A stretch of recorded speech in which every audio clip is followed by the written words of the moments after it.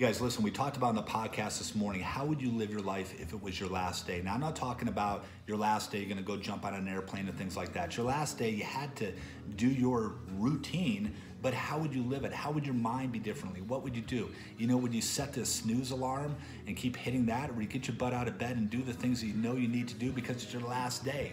You know, how would you treat your spouse in the day? What would you say in the morning? All these different things. Would you bitch and whine over little stuff? Or would you love and encourage and support and maybe make love a little bit more? You know, how would you treat your kids? Would you be annoyed over the small little things that they did? Or would you just be incredibly thankful that you have kids and love and encourage and support and teach them? How would you treat your coworkers? Would you be a jerk, or would you go in there and make sure that you let them know how much you appreciate them? Listen, think about it. Get your mind right. Get your mindset. If it's your last day, how would you live it differently? Think about it.